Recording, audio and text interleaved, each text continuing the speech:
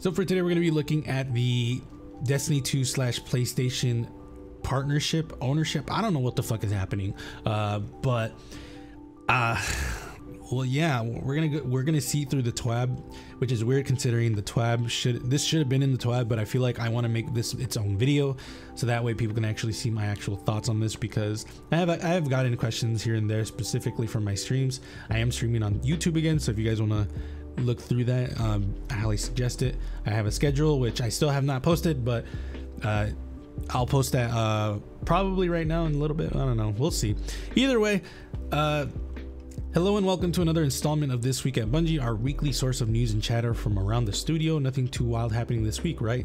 Just your normal Monday morning announcement of Bungie joins Sony Interactive Entertainment. Well, okay, that is kind of a big deal. If you haven't heard much about it, well, we've joined Sony Interactive Entertainment. There's a lot to unpack here, and we highly recommend reading through our announcement article from Bungie CEO Peter Parsons and our Destiny 2 Our Shared Vision article. I'm not going to look at any of those because I don't want to. So from this picture right here, one, community multi-platform. Destiny 2 will stay on all current platforms and expand to new platforms. 2, self-published, creatively independent. Bungie maintains full creative control and publishing independence of the Destiny universe. 3, same game everywhere. Every player should have an amazing Destiny experience no matter where you choose to play. So those are, like, I guess the outlines they chose to do with PlayStation. My only question is, how is this gonna better Destiny 2? Is PlayStation just interested in... Actually, I probably should read these two just because they probably do explain it and I don't want to be talking out of my ass. Oh, that's pretty small. This is not so small, but let me see here. So let's actually look. Bungie's breakthrough is only path. Whatever. As a Destiny 2 player, does Bungie become part of PlayStation? What? As a Destiny 2 player, does Bungie becoming part of PlayStation have an immediate impact on how I play and experience Destiny 2? No. Our commitment to Destiny 2 as a multi-platform game with full cross-play remains unchanged. We want you to play the Witch Queen on February 22, 2022 on the platform of your choice. Will the Destiny 2 experience on non-PlayStation platforms be impacted by Bungie becoming part of PlayStation? No, we want to maintain the same great experience you already have on your platform of choice. Will any announced seasons, events, packs, or expansions be changed or impacted by Bungie becoming part of PlayStation? No, Bungie retains full creative independence for our games and our community. Our plans for the Light and Dark saga are unchanged all the way through the final shape in 2024.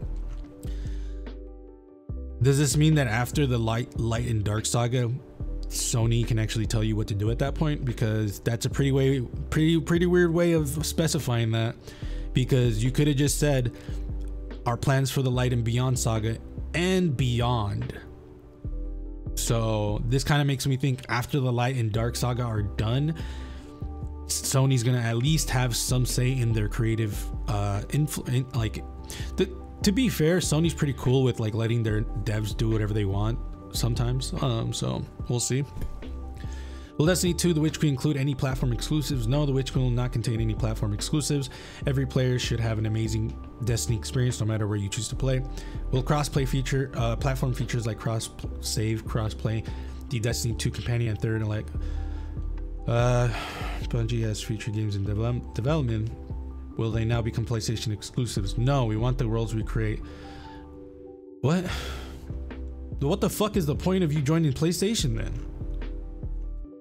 Well, I don't know. Whatever. Creative freedoms is taking the flight in 1991. I don't care about this, dog. Yeah, okay, so I don't know what the fuck is the point of them actually joining. I was hearing in the grapevine that the IP that Bungie was working on, Matter, was going to be exclusive to PlayStation, which makes sense because that's the new thing. But now from our shared vision, it says, where does it say? No, we want the worlds we are creating to extend to anywhere people play games.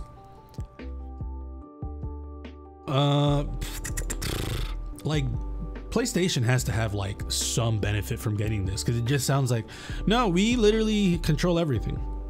And then it's like, then why would PlayStation buy you outside of like the obvious, like, oh, Microsoft, you're buying all this cool shit, I'm gonna buy Bungie, the thing that made you guys a thing. So other than that, I don't see a point. Not only that, but it's also like, well, you guys make the game better then? Like, you guys have all this money. Not only that, like all of your devs are getting, what was it, $1 million worth of retention incentive. Like, your devs are good with money, apparently, if they take it. And you guys got like, what was it, 2 billion or some shit like that? Are you guys gonna make the game better for the players, or are you just gonna be like, we'll pocket this money and then further develop matter with it while leaving Destiny 2 how it is now? Because I would really love for Destiny 2 to drop the price. Like, if Destiny 2 really wanted to fucking wow me right now and be like, we have money, we have like this and that, we have devs to help us make content and all this other shit. The biggest changes I would love to see from Destiny, from Bungie in general, would be increased content. As in, I want Forsaken size expansions again, because we already know that Witch Queen is not going to be that big. We already know Witch Queen's going to be the smallest one. So I want to see Forsaken size expansions again. I want to see seasonal content actually be good, gameplay and story wise. Story, they're getting better with it, but I want content to be better now.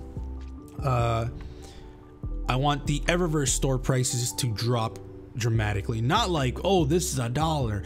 I would be okay with armor pieces being like $5 to $10, not 15. 15's outlandish, but $10, $30 for an event, that's doable compared to 45. I know it's a $15 difference, but I wouldn't be mad if it was like $5 per armor set, because again, I don't know, that's just me.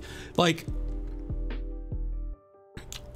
yeah, I'm not gonna go down on that. I think the prices are fucking outlandish, considering they have like a free to play pricing model for their store, yet this game is not free to play. It's free to try. I would also like, yeah, more content. Honestly, more content. Drop the prices in Eververse.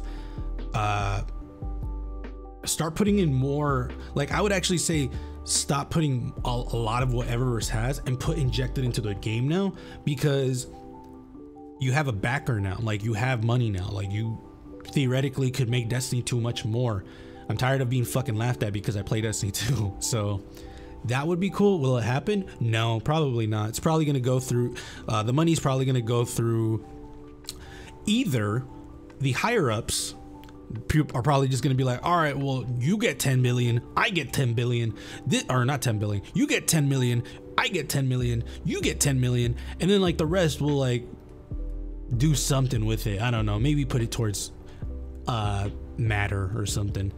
And I don't, whatever, dog. Not really, I don't know. Like, when I heard about this, oh, Bungie got bought out by Sony, I was like, whatever, I don't really care. Like, nothing's gonna change.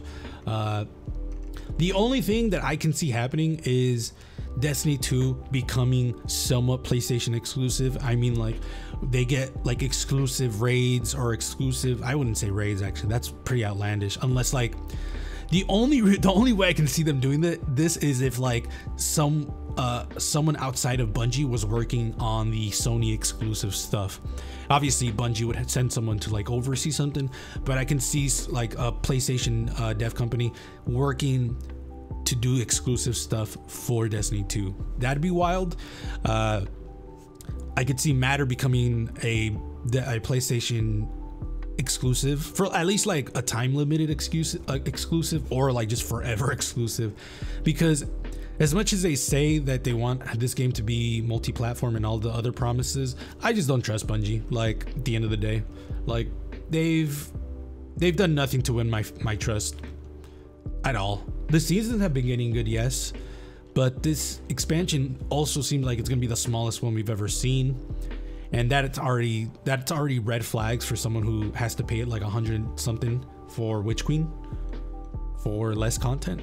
So, you know, And that's not even me. Like, I actually paid 200 and something because my dumbass bought the collector's edition, which in hindsight, or not even hindsight, I'm probably just gonna return it because I don't feel like the price it warrants it. So that's my thoughts. I feel like Bungie's just gonna end up doing PlayStation exclusives somewhere down the line, because if not, then this purchase from Sony was dumb. But let me know your thoughts in the comments below. If you guys want to follow me on social media, all it's in the description below. I thank you all for coming to this point, and I'll see you guys later.